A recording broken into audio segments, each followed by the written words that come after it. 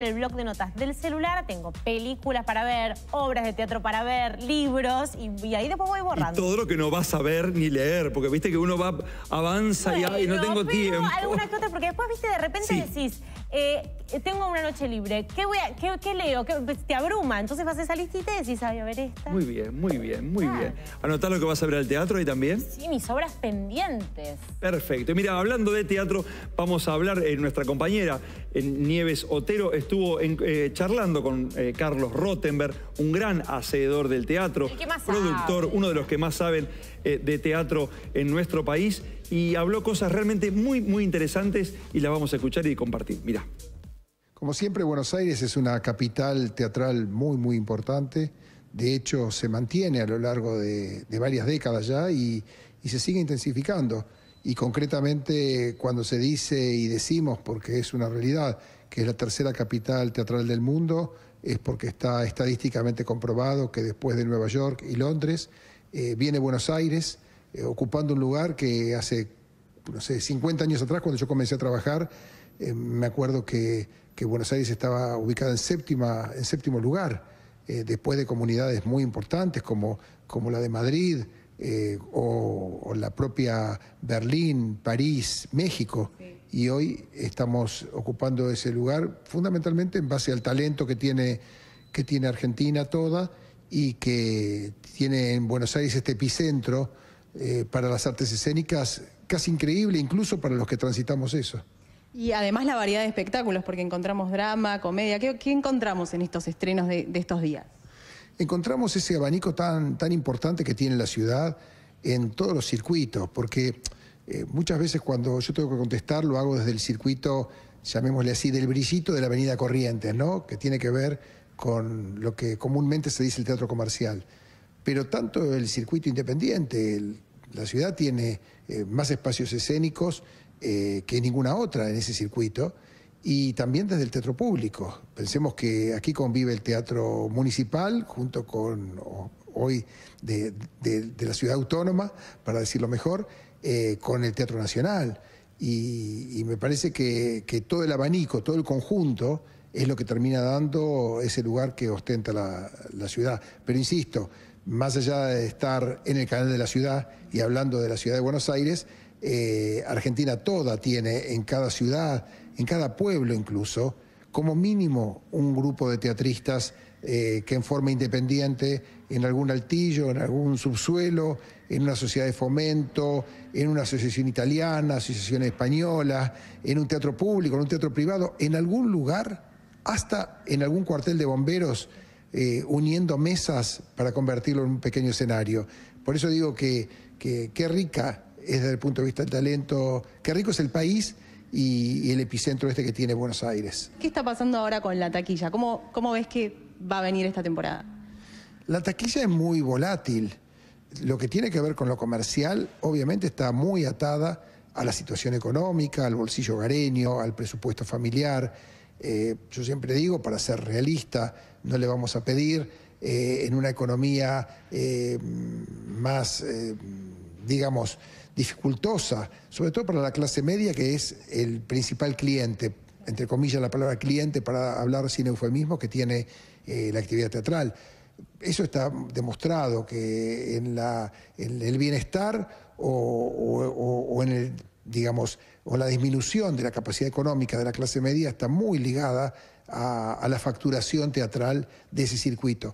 Por eso es importante marcar el aporte que se hace desde el Estado, insisto, en este caso gobierno municipal, por ejemplo, de la ciudad, en sus teatros públicos, porque permite presenciar espectáculos de real envergadura con importantes puestas a un precio de boletería, incluso en algunos casos menor al cine, o lo que tiene que ver con el teatro independiente.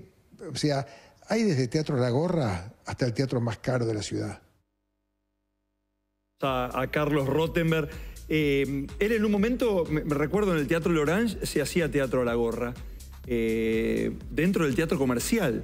Digamos, ¿no? Eso es otra, digo, agarrándome de lo último que estaba ahí comentando Carlos, que primero hace un análisis de dónde está ubicado realmente nuestro país y la ciudad de Buenos Aires, sobre todo a nivel mundial, ¿no? Dicen Nueva York, Londres, Buenos Aires. Y esto, las estadísticas lo avalan, como dice Carlos. Y me gusta lo que dice porque me siento identificada. Hasta nosotros mismos que vivimos acá nos sorprende, que es verdad. O sea, es imposible, pero que alguien venga y diga, yo lo vi todo. Es imposible ver todo lo que hay todo lo que hay en la ciudad de Buenos Aires, aunque vayas al teatro todos los días de la semana.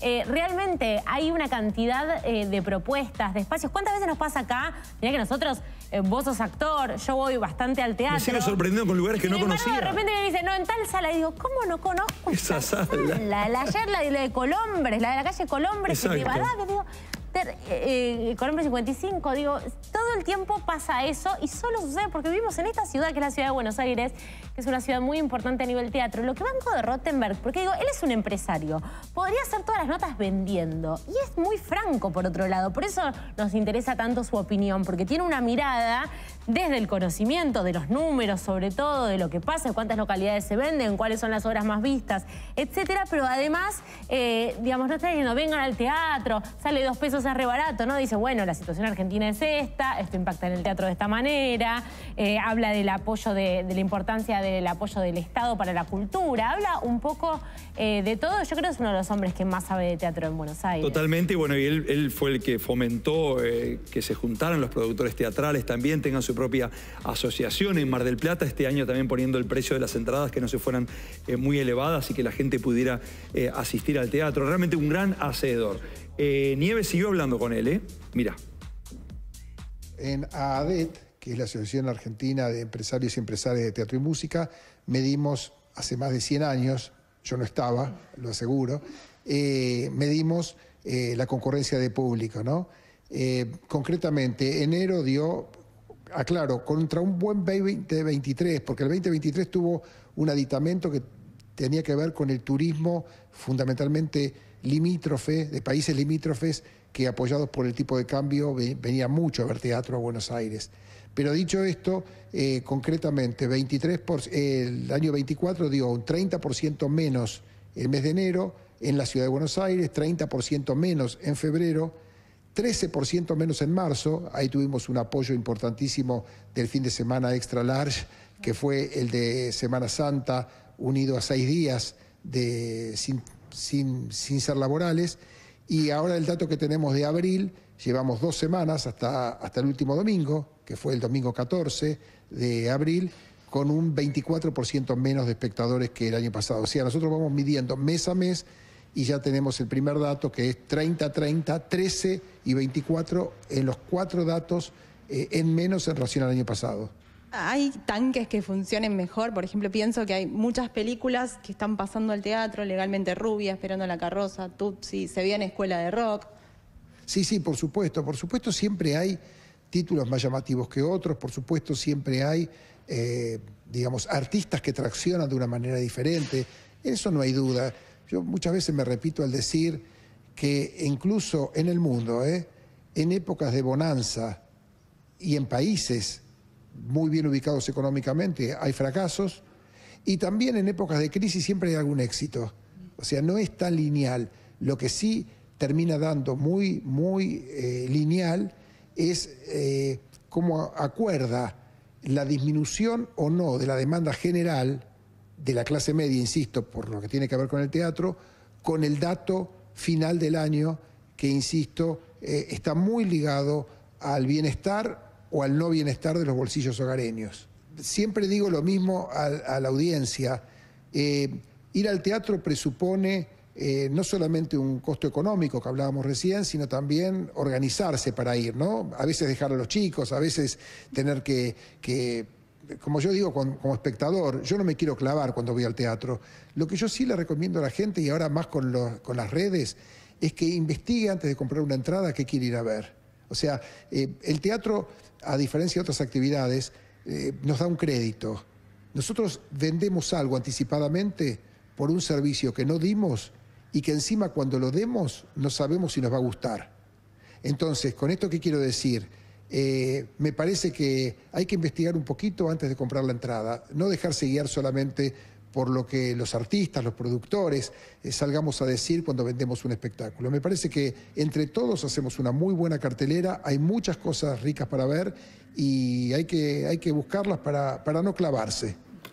Muy interesante realmente siempre escuchar a Carlos Rottemberg. Agradecemos a Nieves Otero que hizo esta entrevista y cuánta sabiduría en un hombre que sabe, transpira, respira teatro las 24 horas. Seguimos recibiendo mensajitos al 11 58 35 87 69. A ver, soy Jorge de Martínez, que no es lo mismo que soy Jorge Martínez, ¿no? Soy Jorge de Martínez, aguante sábado y sobre héroes y tumbas. Muchísimas gracias.